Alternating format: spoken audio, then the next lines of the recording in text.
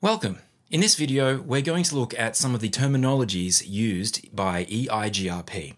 Particularly, we're going to find out what successors and feasible successors are and what they do.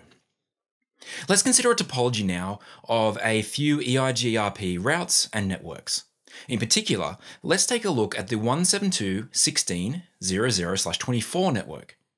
Each link here has an EIGRP composite metric.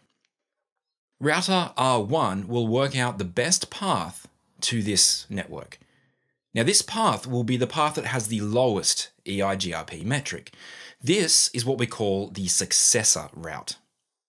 The feasible distance is the metric along this path. The next hop IP address in this path is called the successor. The successor advertises the feasible distance to all of its neighbors. And when it does this, we call it the reported distance.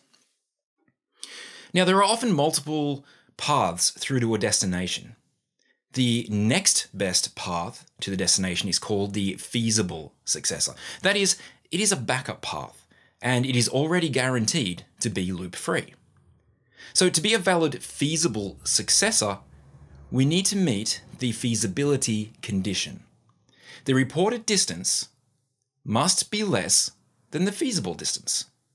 And when you think about how that works, or you really look at the details behind this, you can see that the point behind this is to make sure that the backup path is not introducing a loop into the network if it were to become active suddenly. Well, those are a few simple little details around EIGRP that are essential to understand its operation. I hope you've enjoyed that, and I hope it's helped. And I want to see you in another video again soon.